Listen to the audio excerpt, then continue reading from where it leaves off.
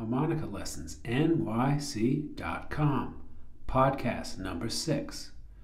My connection with The Who. My connection with the band The Who. My interest in The Who began in my senior year of high school in an alternative English class called Escape Literature. It was one of my favorite classes. We studied The Who's rock opera, Quadrophenia, for an entire semester. I would dream of seeing The Who in concert. A couple of years later, in 1982, I would be in luck.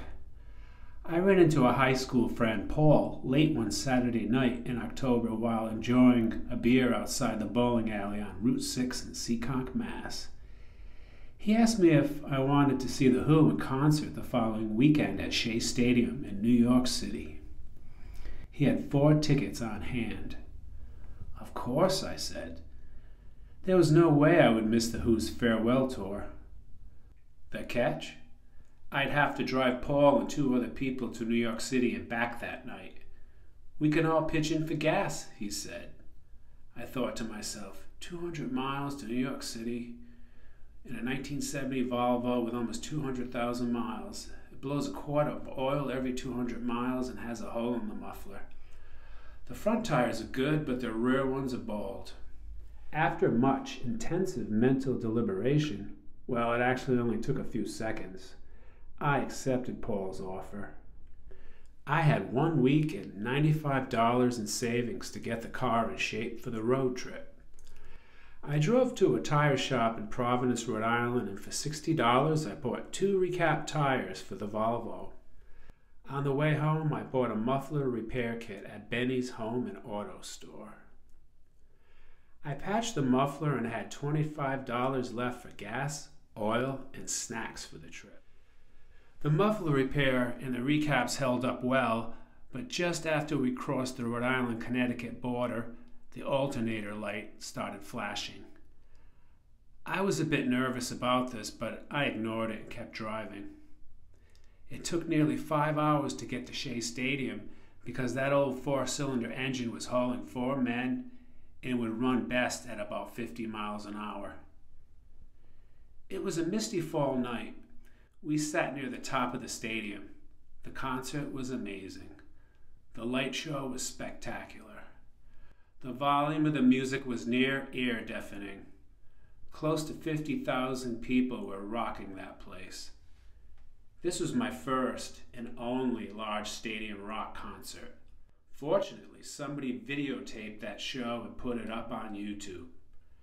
I was so ecstatic discovering this that my eyeballs nearly popped out of their sockets.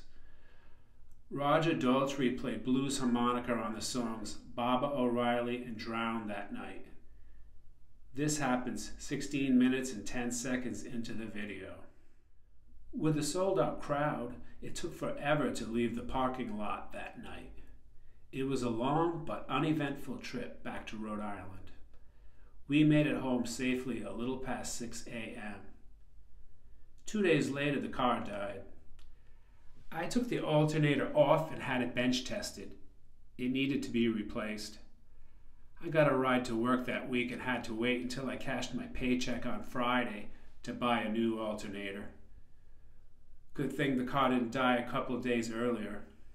What is your connection with The Who?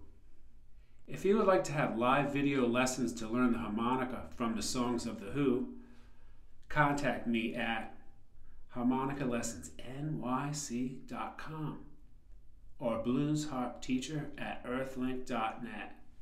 The Who songs with the harmonica. 1. Join Together. The song Join Together was released in 1972 as a non-album single. Chord and bass harmonicas were played on this track, also a jaw harp. Roger Daltrey is credited with the harmonica and Pete Townshend with the jaw harp. 2. Baba O'Reilly. Roger Daltrey sometimes plays harmonica live on the song Baba O'Reilly.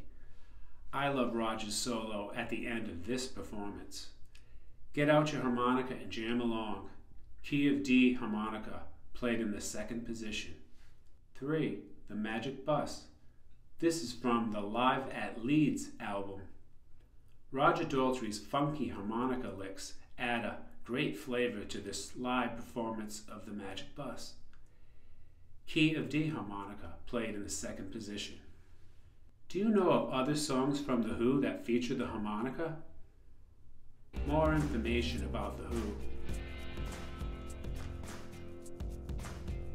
Thank you for listening to podcast number 6.